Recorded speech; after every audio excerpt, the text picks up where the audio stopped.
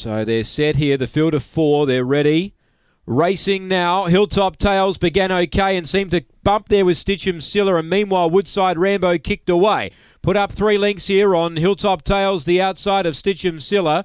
And last of all is Dynaquire. Woodside Rambo by 5. Hilltop Tales trying to reel him in. 2 lengths away to Dynaquire, then Stitchem Silla. Off the back and working to the side. Leader still Woodside Rambo, but only for a short time. Hilltop Tales goes around it. 3 wide Dynaquire. Dynaquire and Hilltop Tales. They reach the line. Oh, the outside Dynaquire, I think, from Hilltop Tales and Stitchem Silla. Boy, they got very, very close up the straight. And last is the early leader, Woodside Rambo.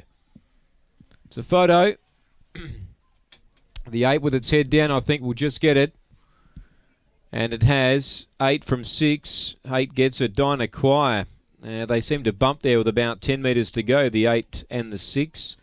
Stitchem Silla closing off late to get third, 1/4 Woodside Rambo.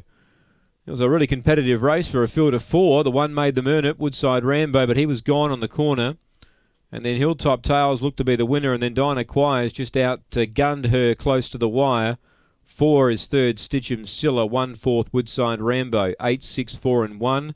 4:52 early, 13:24 the sectionals. 30 and 68, it's a slow time. It's a neck by half a length. A neck by half a length. Winner trained by Tony Rasmussen. In fact, Tony gets the Quinella there with 8 defeating 6. 8, 6.